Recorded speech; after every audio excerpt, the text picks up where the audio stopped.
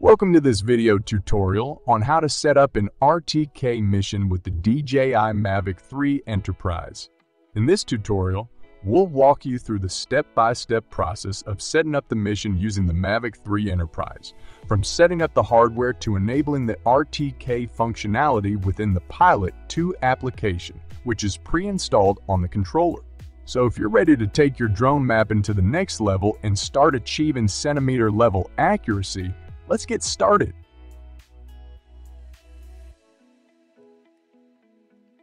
Before you go into the field, you'll first need to gather some information, as it will be required prior to flying the mission. First, if you are a new Kespry customer and have not yet flown an RTK mission, you will need to gather the latitude and longitude and altitude of the control point you will be mounting the base station over. This information will need to be input into the DJI Pilot 2 app when you are setting up your mission. Next, you will need to enter this information into Kespry Cloud, but you'll need to do some conversions first. The latitude and longitude will need to be converted to northing and easting, and the altitude or height will need to be converted to meters. If you need a hand, the link on the screen will take you to a website that can perform the conversions for you. In addition, you'll need to provide the EPSG code, and the antenna height will always be 1.77 meters if you're using the DJI RTK2 base station that is used throughout this video.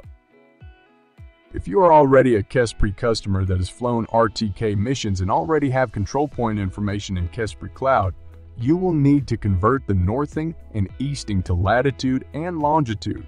This information will need to be input into the Pilot 2 app prior to flying the mission. You're not actually converting and changing these values in Kespry Cloud. Rather, the values you are already using will need to be converted, and the new values will be inputted into the Pilot 2 app prior to flying the mission. You're actually still going to be selecting an existing control point coordinate set when you go to upload the photos after flying the mission. When getting to your job site, the first piece of equipment you should set up is your base station.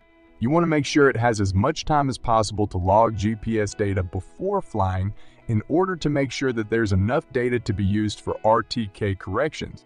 In this video, we will be setting up the DJI mobile base station.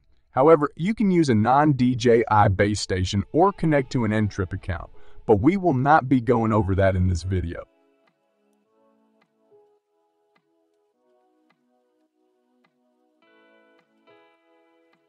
First, locate the surveyed control point at the site you are going to fly.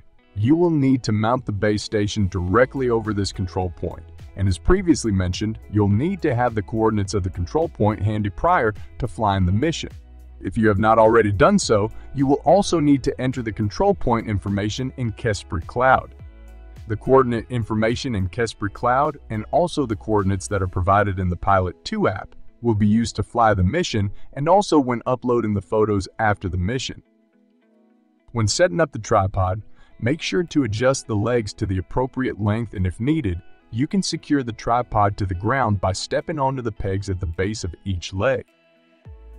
Next, insert the pole into the tripod and tighten. Make sure the bottom tip of the pole is directly over your control point and is making contact. When your setup is complete, it should resemble what you see here. The pole is straight, and the tip of the pole is centered directly over the control point. As long as the unit is level, according to the built-in bubble leveler, and the tip of the pole is centered directly above and even making contact with your control point, you are good to go. Remove the battery cover from the battery compartment, insert the battery, and replace the cover. If you have not yet installed the RTK module on the drone, install it now by inserting the module into the PSDK port on top of the drone and securing using the 2 screws on each side.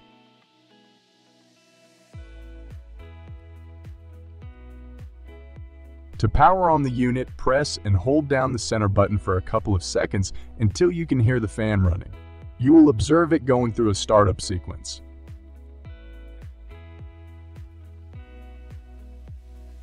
The left indicator will turn solid green once the remote controller is turned on and connected. The center indicator will turn solid green once it establishes a connection with a sufficient number of satellites. The right indicator will display the mode the RTK module is in, and it needs to be in mode 5, which is represented by a blinking green light that flashes 5 times, pauses, and then repeats. The mode can be changed by pressing the right indicator once and then pressing again until the desired mode is connected. Turn on the remote controller by pressing the power button once and then pressing and holding again for a few seconds. Power on the drone by following the same steps. Press the button on the battery once and then press and hold again for a few seconds until the drone powers on.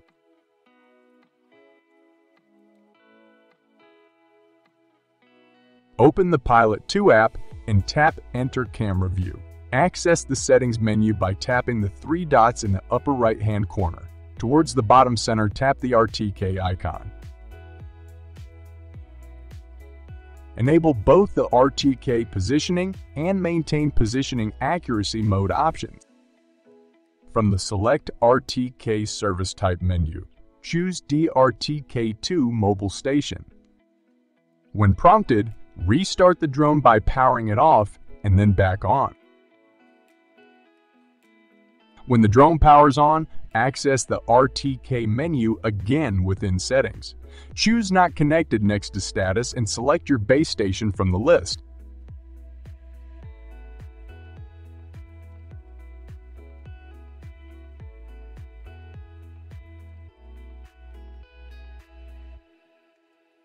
Once connected, you'll want to verify a few things. Make sure the positioning of the aircraft shows fixed and the mobile base station has coordinates.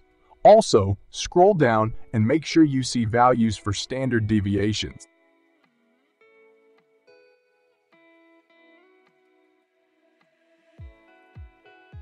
Choose Advanced Settings and provide the password 123456. Change the latitude and longitude to reflect the actual coordinates of the control point the base station is using.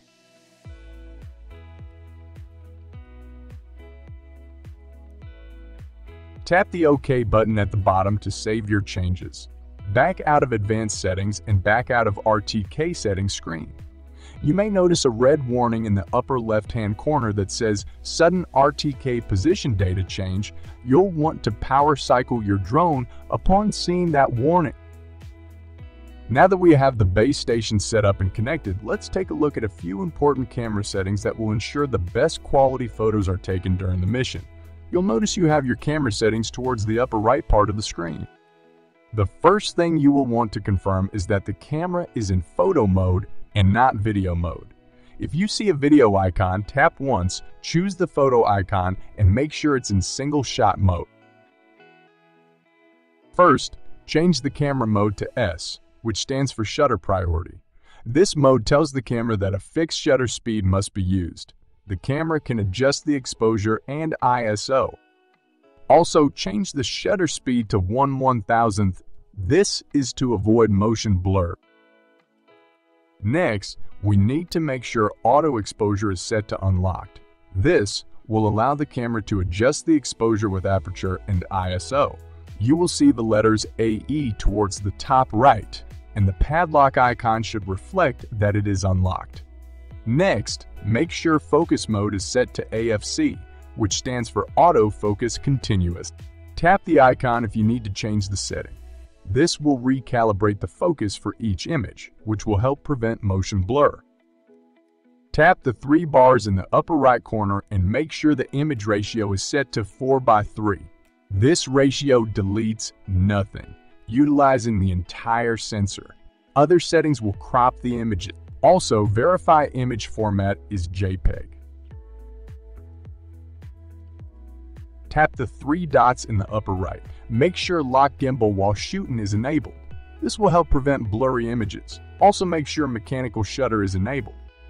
A mechanical shutter uses conventional front and rear shutter curtains at the front of the sensor. Leaving this turned off can introduce distortion. Accept the rest of the defaults and tap anywhere on the screen to exit. Next, exit the camera view by tapping the arrow in the upper left-hand corner of the screen.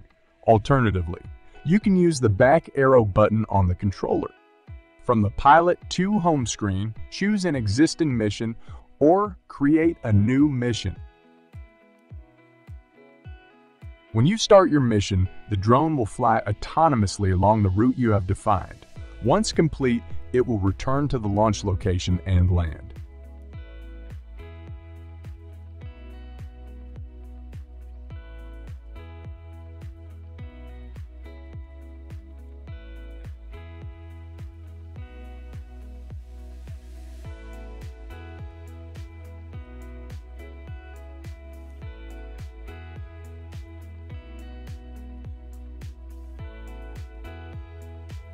At that point, you will have two options. If your controller has access to the internet, you can use the installed web browser to access Kespry Cloud and utilize the Uploader tool to upload the photos taken during the mission. Alternatively, you can remove the micro SD card from the drone and use a card reader to upload the photos using a computer. Once they have been uploaded, the processing will begin and will result in a single ortho that can be used within Kespry Cloud.